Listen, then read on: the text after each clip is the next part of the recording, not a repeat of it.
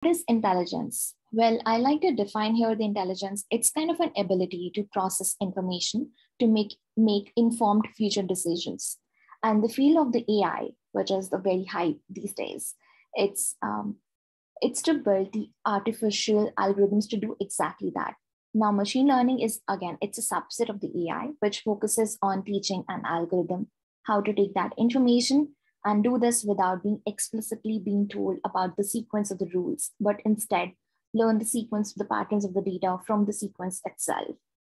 And the deep learning itself, it's a subset of the machine learning, which takes this idea one step further and tries to extract the patterns automatically from the raw data which has been fed without any human intervention and annotate these rules which the system needs to learn.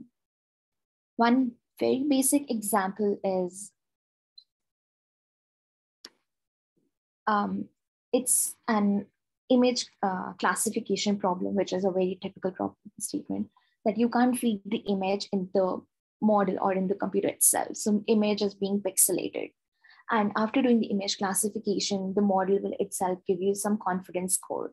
And that confidence score is nothing but it just determines whether it's which particular category of the subject or the entity it belongs to. So here you can see that the cat image, after doing the image classification, it says that 82% of the cat and 15% it symbolizes to the dog and the rest others.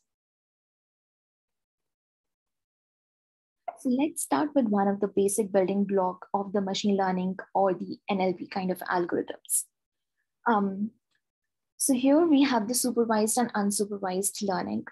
And in the supervised learning, we have the input data, which is like labeled data. In unsupervised, the data is itself not labeled. And the goal in the supervised learning is you need to determine the mapping function, which from the input variable to the output variable itself. And while in the unsupervised, the goal is to learn underlying structure, what's the distribution of the data it looks like, and how we can understand what the data itself is telling. So a lot of ED and all these processes takes place. Supervised learning, it's categorized into further branches, the classification problems or the regression. Linear regression is one such algorithm for the regression problems, and the decision trees are for the classification. Classification is nothing but certain classes to which the data should symbolize. And the decision trees are, like one kind of making some kind of nodes, and then you just prune whatever the nodes it lies. While in the unsupervised, you get the clustering problems. You can use k-means and all these algorithms, or it could be like rule-based, so a priori and EM algorithms. I'll just give an example on one of the supervised learning algorithm, which is again the linear regression. Yes. Can you see the screen on this? Yep. Yes, we can. Thank you so much. So here I have the sales data set, and the data set itself comprises of the land, the square feet, and the gross square feet, and certain other features or the columns of the data set that you have. The goal is to determine, if given the dimensions of the land, what will be the price or the, like how much you need to spend in order to buy that particular land. That's how the business goal or the end goal is defined. So you need to determine what's the exact figure or the value itself. So again, it's a regression problem. And I used already existing libraries in the Ruby. And if I run, here the model itself is learning and doing some multiple iterations and epochs, and then it is going to determine for the specific dimension that I need to pay this much of, like I need to spend this much dollars. And I can share also the code. Code is like pretty simple.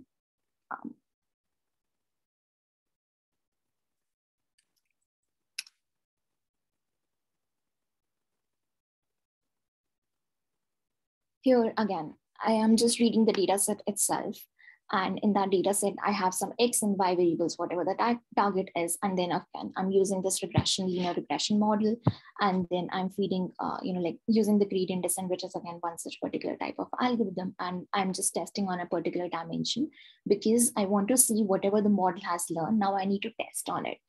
And by testing, I meant by if I'm feeding this particular test dimensions, what could be the output or the, like output it will predict. So that's the predicted price. And that's what we can see it over here. So that's one particular category of linear regression. So that's one example of the supervised learning, that is the linear regression. Yes. One such example you can ask is, what if we have the data which has huge dimensions, or there are so many, like redundant features which are not helpful in predicting whatever the output that we want. So we come over here like the dimensionality reduction algorithms to the rescue.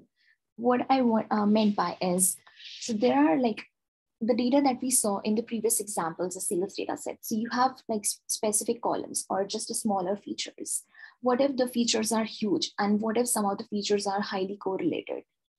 Or what if some features which are redundant, which are not helpful in predicting whatever the output is? So we can use some of the dimensionality reduction algorithms, and PC is one such example. Using the PCA, basically, it helps in finding the covariance of the features, and therefore we can remove and chunk it out. I just want to give one more example on the entire theme behind this talk is, like determination of the conversational styles of an individual, especially people those are in the New York versus in the West or on the East Coast. So when I meant by how will I determine the conversational styles of the individuals, and also the data set which is being given to me is a switchboard data set. So in the switchboard data set, you will be having the audio samples. And from the audio or the wave files, you will need to determine the conversational styles. And what I meant by the conversational styles is, it could be like based on the cultural, or it could be based on some of the features that we have never thought about. For example, there is one famous book by the Deborah Tannen that which says that it's not what you say, it's the way that you say it.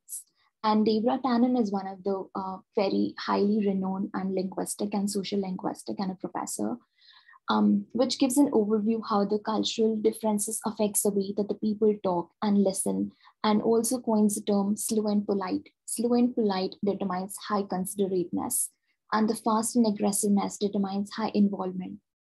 So when you start and stop talking, how fast you talk, how you use the pitch, loudness, tone of the voice, rhythm, what's the point, what's likely to be, and how do you get to it, and how do you talk about when and whom. If the people notice all these aspects of the features or the speech features, they don't attribute them to the language habits, but to the speaker's ability or the personality. For example, that's what you meant by the thinking of the New Yorkers. They are generally like loud and pushy. Here, I am determining the problem statement, which is a determination of the conversational style. So whenever you are defining any problem statement in machine learning or the deep learning, you need to determine what's the features, how will you extract the features, what all existing algorithms are there, and what could be the predicted output will be. And you need to do some EDA, which is exploratory data analysis, and understand the hypothesis that you have presented, how it is, like either it is towards that hypothesis or either it's deviation from the hypothesis. And that's kind of a novel algorithm that we devised. So here there are multiple features that I thought about in order to determine the conversational styles. One is the speech rate, which is the average number of words per second in an utterance. Utterance is nothing but the wave files or the audio samples that you have been given. And the utterance implies that you have been given for a speaker, there is a start time, there is an end time. Repetition is the count of the non-stop words. If the people are not aware in this room what the stop words are, basically the stop words are nothing but the punctuation or the words which are very frequently being used. For example, all the like vowels, or it could be punctuation marks. So repetition is like the count of those non-stop words in each utterance or each sentence, you can say. Loudness, it's again, it's a non-linear function of the amplitude, frequency, and bandwidth. And especially in Ruby, we have all the libraries available in order to determine all these features, in order to extract all these features. I'll talk more on the libraries that I've used in order to extract all these features, but firstly need to talk through what all features that I'm trying to extract from the data set itself. Again, the pitch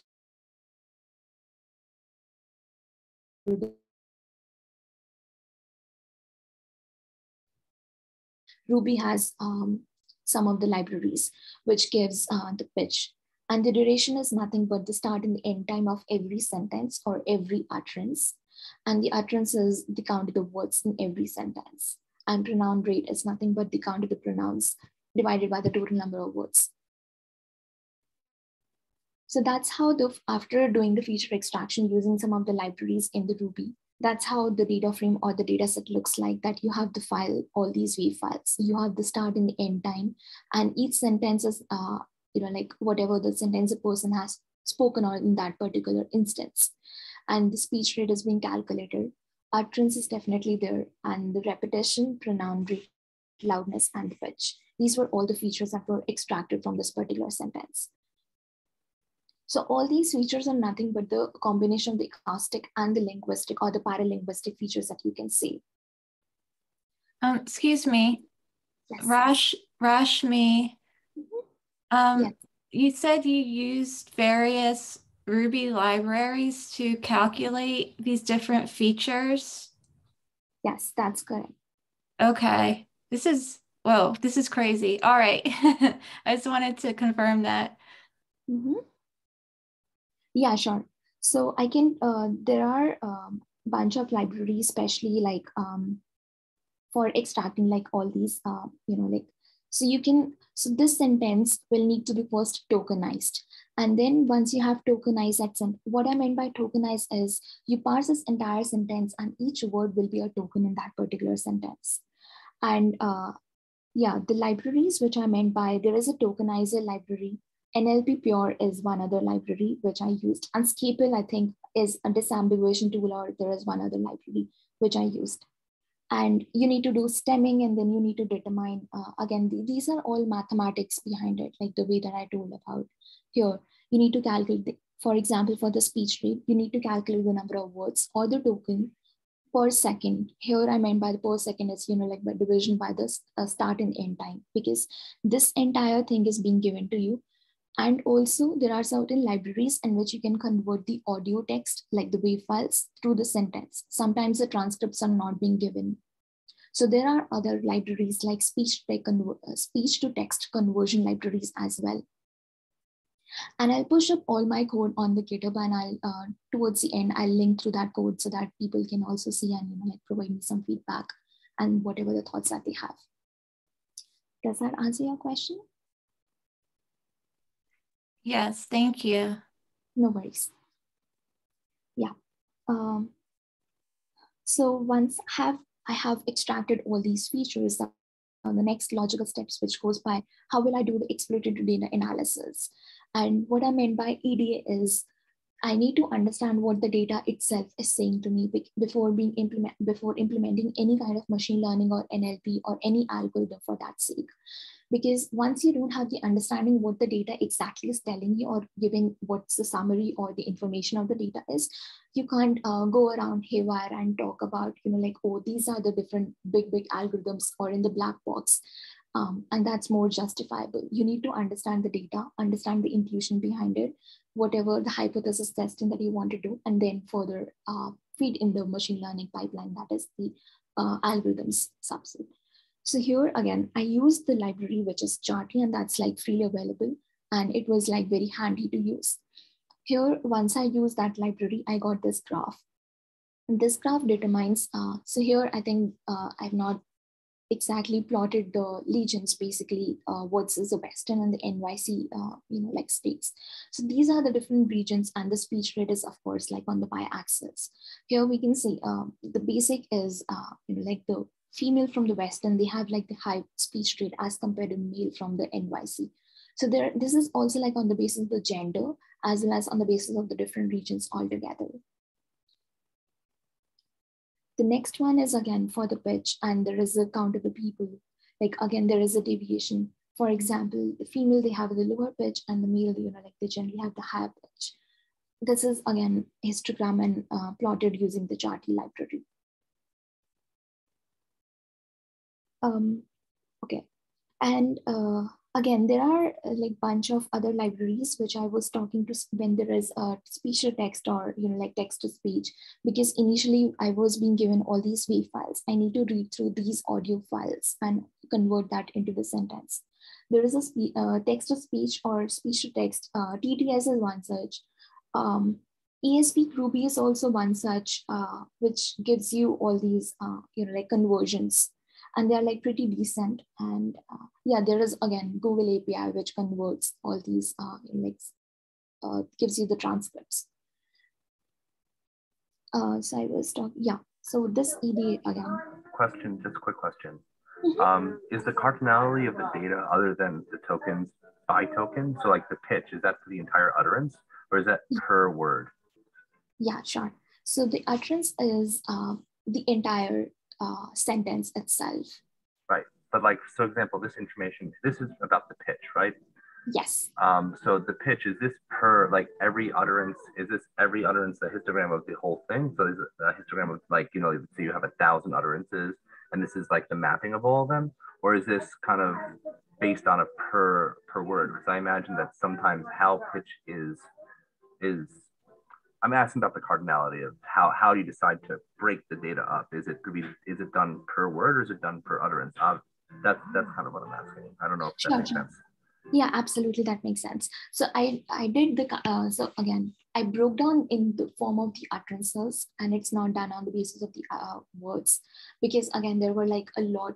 The matrix was huge. It was 13,000, 13 lakhs, or like it's 13 to 10 raised to power 5 into 10 features. So again, it was done on the basis of the per utterance, this pitch.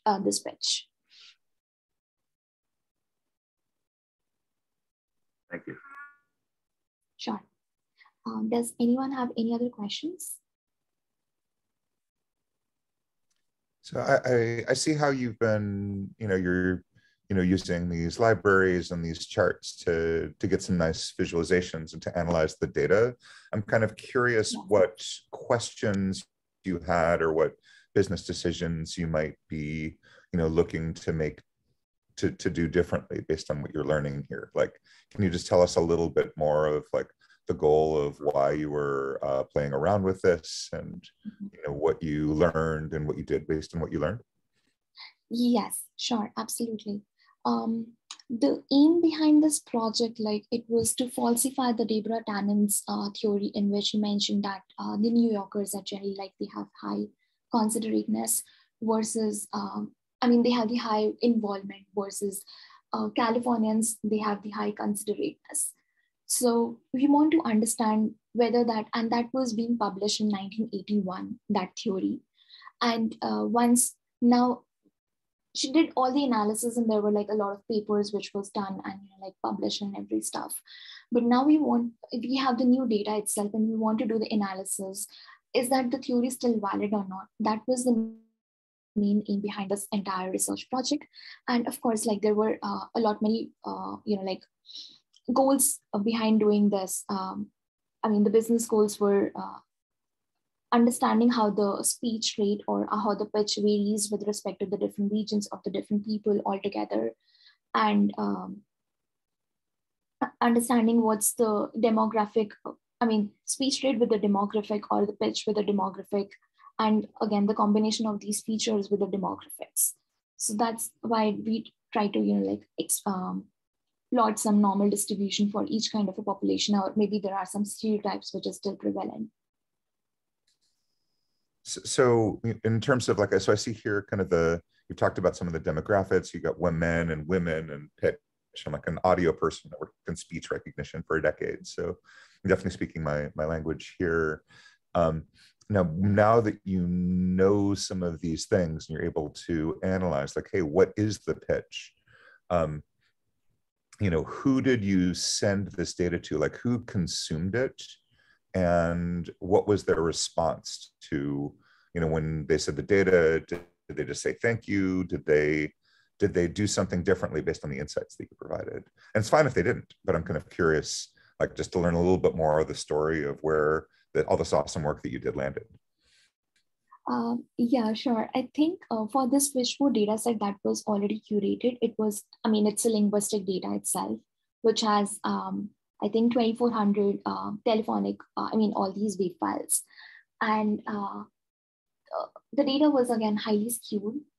And possibly the work that we did, I mean, the work that we did, it's on the recent data set versus the one which was done years ago in 1981.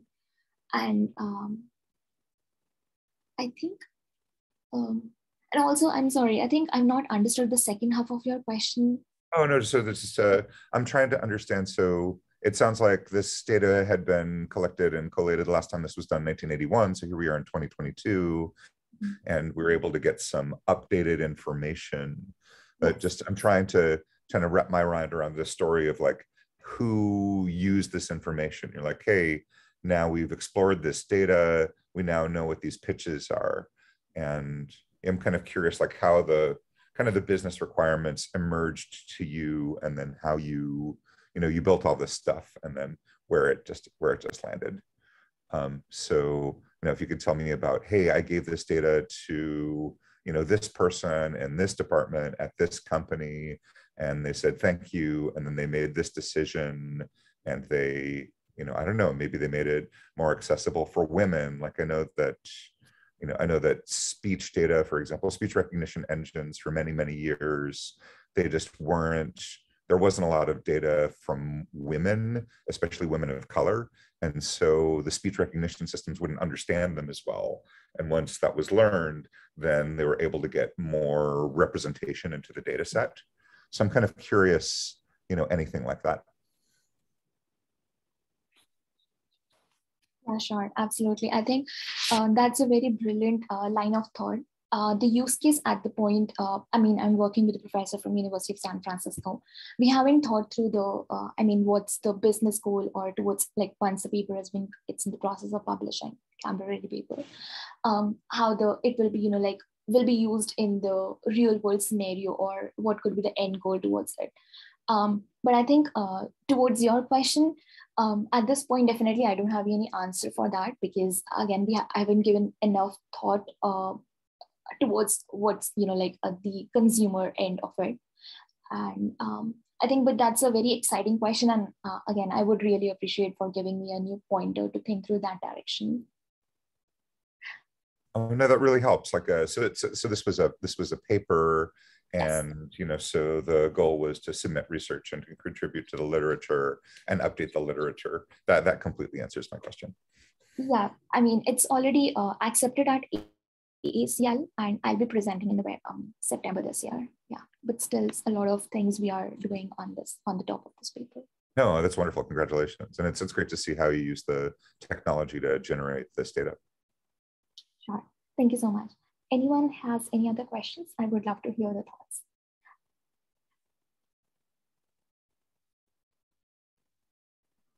One more, if you have a moment. I apologize if I missed this. I had to run away to deal with a crying child like maybe 10 minutes ago. But you had mentioned just now that you're running your tests over a new data set that's been generated the past couple of years, and this is in a kind of a new study, in contrast to a test that's been run in the 1980s, late 1980s. So I was wondering if you had access to previous data and have run that data through the same test that you're running on the new data, and have found any kinds of changes in the demographics over the years. Because not just, things change over time as well as between different demographics. So I was wondering if maybe you were able to see any changes within the demographics themselves. Yes, I have, definitely. I'm sorry I'm not included in the slides itself, but there are like huge bunch of, the new results which have been presented. And that's why the comparison was done on the previous data versus the new data. And a falsification of the Deborah-Tannen's theory was definitely done through it. One such example that I can give on, but that's not included in the slides, is I plotted like the heat maps. And again, it was done in the Ruby, because there are so many libraries. Was that the education is also like one such premier factor, and education is one such, the region is definitely one other parameter. And there is huge correlation between the speech rate and the pronoun rate. So initially the people used, the theory which came out, like New Yorkers used to use a lot of pronouns back in 1980s versus the data that I have in the recent past, on the recent years. They are on a similar tangent to the people living in the California. So now the distribution is, it's almost, so both the histograms are overlapping.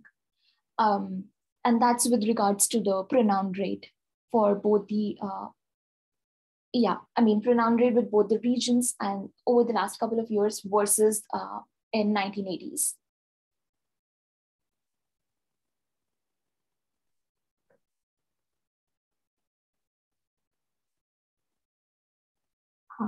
That's one such, I would say.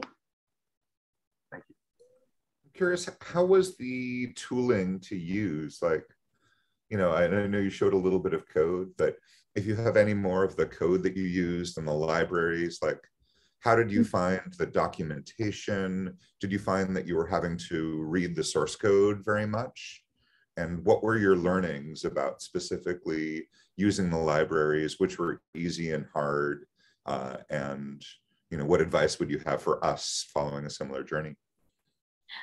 Sure. So I think a lot of, I'll show the code towards the, I'll upload that on the Meetup group as well. What I'm trying to say is, of course, the libraries are in hand, but especially when I have to tweak some parameters, like, for example, if I do that in Python versus in Ruby, then Python already has a lot many, libraries, and it's well developed in terms of the NLP and machine learning stuff. While in Ruby, some of the libraries were not available, and therefore I had to build some Python bindings or, gems bundle and all of that stuff. For example, there was, when I have to do the PCA, there are existing algorithms which do the PCA, but when I have to do the PCA biplot, then there are no such libraries which helps in doing the biplot of the PCA. So again, it's not about there are not enough resources, but I felt like there is a lot of understanding of the mathematics behind developing all these algorithms, which helps in coding in that particular language. So having understood the mathematics behind it, then I feel like it's much more easier. But again, there are no such libraries which helps in, for example, the PCA biplot, which I'm saying, or there is, especially like in the graphs, if I have to do the swarm plot, then there are no such, I mean, to my limited knowledge in the Ruby, I'm not able to find those, some of those very common plots which are available in Python versus in Ruby. And yeah, that's I think I could say in my small experience with regards to the Ruby itself. So I started, to be very honest, I started learning Ruby last year when I gave a talk at Ruby Conference 2021. So it's pretty fresh in my head, and I'm not like I'm not rich and well experienced like others over here in this room, but I'm fortunate that I got this opportunity, and I'm honored to share whatever my learnings are in this language, and of course the project itself. Does that answer the question? I mean, it does. Specifically, if you were to start this work over, knowing what you know now, what tooling would you choose? Would you choose Ruby, Python, or something else? Would you choose the libraries that you chose or something else? Definitely. I mean, I feel like if there are already libraries which are available in hand, then there is no point in reinventing the wheel. And of course, for example, some of the extraction of the features when there are no such frameworks available. For example, like in the NumPy, you just feed in, or maybe like in the Pandas, you just feed in, and then get the info or summary of the data itself. Then in the Ruby, you have to actually think through how you need to calculate out, at least like summary or the distribution, or some normal distribution and all of these stuff.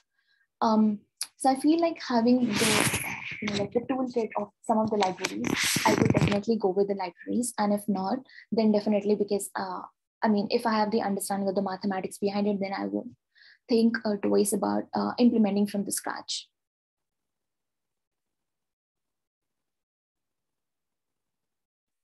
No, thanks. That makes sense. So I'm curious, kind of what other, was there anything else that you wanted to share with us before we open it to last questions and then do kind of our closing? Go ahead. Sure. So this is one of the last slide. And here I would like to highlight, again, I was mentioning about that, that's a biplot. And so again, I used the PCA, which is principal component analysis. And again, there were like two components. So here I found the interesting covariance of the features, which is the pitch and the pronoun rate, as you can see in this example. And the alignment of these features to the, like speaker reported demographic labels for the region, gender, age, and education. Age and education are other certain parameters definitely are not included in the slides. And these are other like the variables that we are working on. Contrary, on the some of the like anecdotal reports about the Deborah Dannons and some other social linguistic, that they mention that these labels have the poor separation across features. And like Americans speak just as fast in New York as in the South, for example. So this particular biplot basically mentions, like some of the population pairs are definitely linearly separable across these PCA dimensions. But there is no such pair of single labels that can be linearly separable. So of course, like this is a 2D plot. I plotted like some 3D, and I can't embed in the slides, so it's not included over here. In those 3D plots, I just wouldn't be able to find any pair of the single labels which can be linearly separable. And on the basis of that, it suggests that a non-representative sampling from the demographic group, for example, the males from the New York, they can also establish an unfounded stereotype of the conversational styles of a larger group themselves, like all the New Yorkers. And here, definitely the arrows, which is the variables and the features, which point in the same direction, and implies that it has high correlation between the variables. Whereas the arrows in the opposite direction, they indicate the contrast between the variables that they represent. Like the speech rate is opposite in contrast to the pitch and pronoun rate. That's pretty much about the theory behind understanding the concepts of the conversational styles and, of course, implementing the Ruby. And I would like to thank the organizers and, of course, the bunch of the people. Those are lovely audience, and they're asking me like really interesting questions, and which is helping me to broaden my horizon of thinking. So really appreciate the